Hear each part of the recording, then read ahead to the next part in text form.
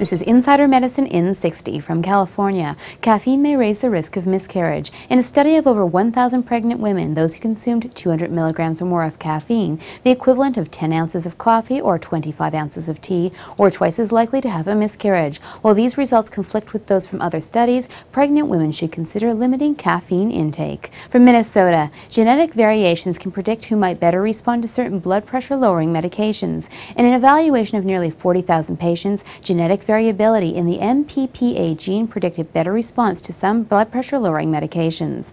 The findings in pharmacogenetics in general could one day help to determine how medicines will be prescribed to maximize efficacy and lower adverse events. And finally, from Italy, a new study suggests that low levels of vitamin E are associated with declines in physical function in the elderly. In a study of nearly 700 adults 65 years of age and older, those with low levels of vitamin E at the start of the study were more likely to experience a physical decline during the 3-year study period. Low levels of vitamin E have been linked to increased oxidative stress, atherosclerosis, and neurodegenerative disorders. For Insider Medicine in 60, I'm Dr. Susan Sharma.